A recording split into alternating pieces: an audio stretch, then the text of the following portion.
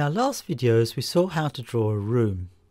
In this video I'd like to show you how to build a kitchen using cabinets in the Quick Design Models library. After having opened the room drawn in our last videos, let's add some kitchen cabinets to our project. To do this, I can move the mouse over to the Models list and click right. In the mouse menu I can choose Add, and now I can browse to the Polyboard Quick Design Models folder and go to Kitchens.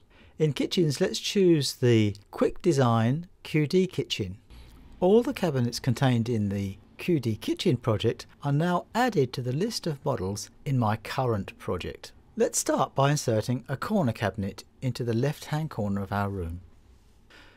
To make cabinet placement easier, let's use the View button to set the view to a plan view.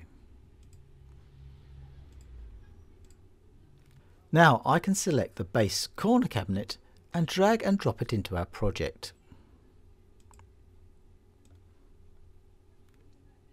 Let's look at the 3D view by clicking on the 3D button. I can see that by default the cabinet is not turned the right way to fit into our corner. So let's go back to the 2D view by pressing the spacebar. To turn the cabinet, I'm going to put the mouse over the cabinet, click right, and in the mouse menu choose Rotate Selection. In the absolute angle box, I'm going to put 90 degrees. And when I click on the OK button, the cabinet will be turned 90 degrees. I can now click and drag the cabinet and snap it into the corner of our room. It's simple now to add other cabinets to our project. I can just choose a cabinet in the list and snap it onto our first cabinet. Let's add a 2-door base cabinet, and I'm just going to snap it onto the corner cabinet. Now let's add a base drawer unit with 3 drawers in it, which I'm going to snap onto our base cabinet.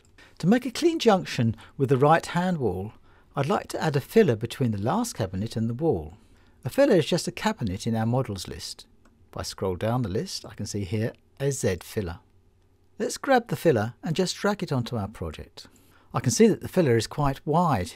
If I click on it and select it, I can see its properties in the Properties menu on the right, and I can see that its width is 233 millimeters.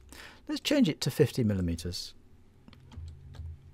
Now I can click on the filler and drag it into the right-hand corner of our room.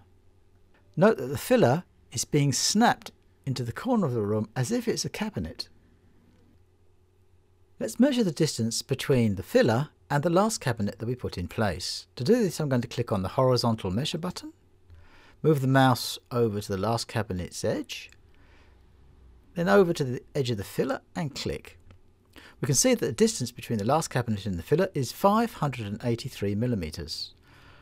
I'm going to put the mouse over the 583, click right, and choose in the menu Permanent Dimensions, so that this dimension will be displayed on our drawing. I'm going to quit the dimensioning tool by clicking again on the horizontal measure button, and now I'm going to put a cabinet with 1 door onto our drawing. I'm going to choose in the list a base cabinet with a door hinged on the right hand side. I'm going to grab this cabinet and I'm going to drag it onto our drawing. If I select this cabinet, I can see that its actual width is 600 millimeters. Let's change that to the remaining distance between our drawer cabinet and our filler. 583 millimeters. The cabinet is resized, and I can now click and drag it into the space between the base drawer unit and the filler. Now let's press the spacebar and see our project in 3D. Let's add one last cabinet to our room. I'm going to go back to the 2D view by pressing spacebar, and I'm going to take a 2-door base cabinet, drag it onto our project, right click and rotate it 90 degrees, and snap it onto this side of our corner cabinet. Our project now looks like this.